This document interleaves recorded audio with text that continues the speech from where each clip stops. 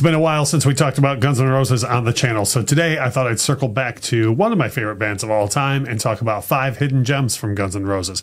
My name is Russ. This is the Infectious Groove Music channel.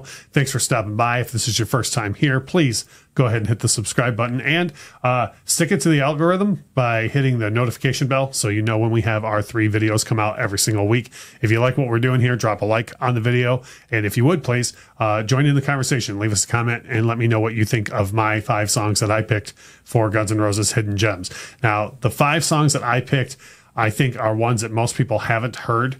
And they're among my personal favorite Guns N' Roses songs. Now, this is a band where you're working with a really small amount of material. They only have, depending on what you count as an album, they only have about 5 albums worth of studio material. But in my opinion, there's still tons of stuff most people don't know by them. The first song that I would call a hidden gem by Guns N' Roses that I don't think anybody really knows is from Use Your Illusion 2, and it's a song called Breakdown. Not only it doesn't have some excellent lyrics from Axl that I don't think get anywhere near the credit that they deserve. I don't want to say it's a country song. It's not at all. It's a rock and roll song, but it's like a bluegrass country ssong in a way. It's just much different sound that I think most people associate with Guns N' Roses, and a lot more piano work in it.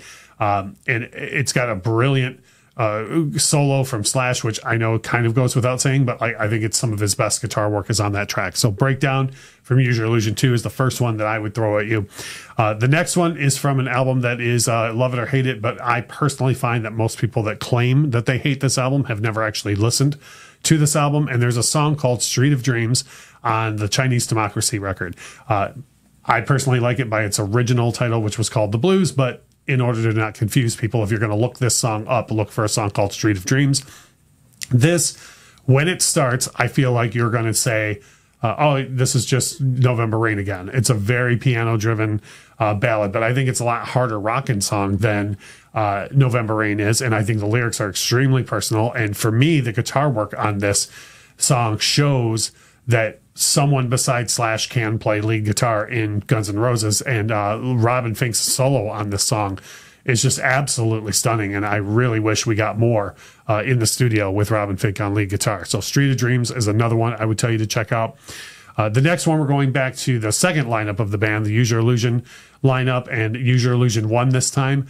There is a song on Use Your Illusion 1 near the end called Bad Apples that I think is criminally underrated. Like, I'm stunned that most people have never heard this song. And in many ways, it's kind of similar to Breakdown. It's got that honky-tonk aspect to it. I don't think it's got as much country flair or as much bluegrass flair to it. It's more of a straight rock song.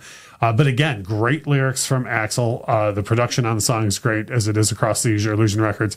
And again, this is another solo from Slash that I can't believe you don't hear more people talk about. It's just really, really, really great solo from a structure standpoint, but then also the feel that it adds to the song. The solo is as angry as the lyrics are, in my opinion, if that makes sense.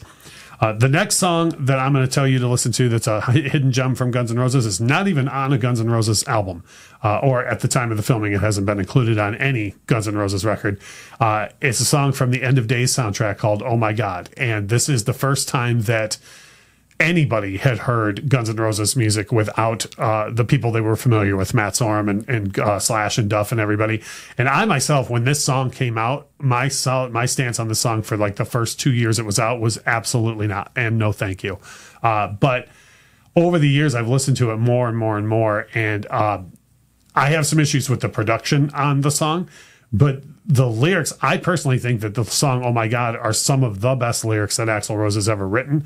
I absolutely love his voice on the way he sings the song. And again, this to me, even though myself and a bunch of people didn't want to listen to it at first, it really shows that music can be made under the Guns N' Roses name outside of the original people that we came to know in the band.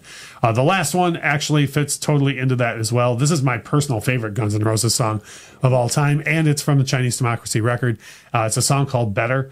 And again, I think the lyrics here, if you listen to the lyrics on the song, I think they're maybe not amongst the greatest lyrics Axl's ever written, but they're far better, more mature lyric than a lot of what he wrote on Use Your Illusion, and certainly on Appetite as well. And again, for how this record was recorded over such a long period of time and so disjointed, this is a song that really sounds like a band being put together. Whether or not you want to call it Guns N' Roses, I don't care about that argument. This is a band of people who sound like a band of people playing a great song together, written by Robin Fink. And again, one of my favorite solos in the history of Guns N' Roses, and it's by Robin Fink. So those are 5 songs I would tell you are hidden gems from Guns N' Roses. If you're a fan of the band, please, by all means, let me know what you think of my picks, or, what are 5 songs you would say to somebody, hey, if you only know Jungle or Paradise City, these are the songs I would tell you to check out. And by all means, if you're not a GNR fan, check out these songs and see if you like some of what you have on this list, and maybe some of these songs you'll like more than what you've heard from Guns N' Roses. As I said at the top of the video, please make sure to drop a like on the video. It helps us out. And as we always say, thank you so much for watching.